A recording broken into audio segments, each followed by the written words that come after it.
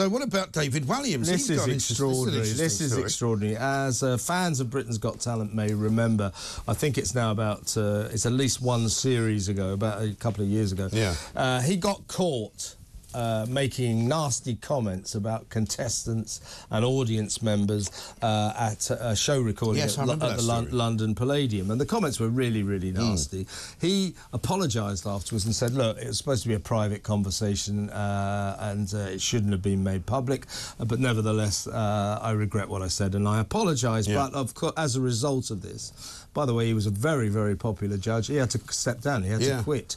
Well, now, almost 2 years later, extraordinarily, as you say, Mike, he's suing Fremantle, which is the company that produces Britain's Got Talent, claiming substantial damages for the leaking of these comments. And what he says is he was entitled to be protected under the Data Protection Act, and that they've defiled that and made his comments public, and therefore he wants substantial damages. Yeah, this is an exclusive in The Sun by Paul Sims. Interestingly, though, he doesn't dispute what was leaked, does he? He doesn't say it wasn't true. He can't. He can't, because we all heard it. I mean, that was the problem there. He's saying that basically these were all part of private conversations that were never intended for broadcast. Well, that's fair enough. Yeah. That's true.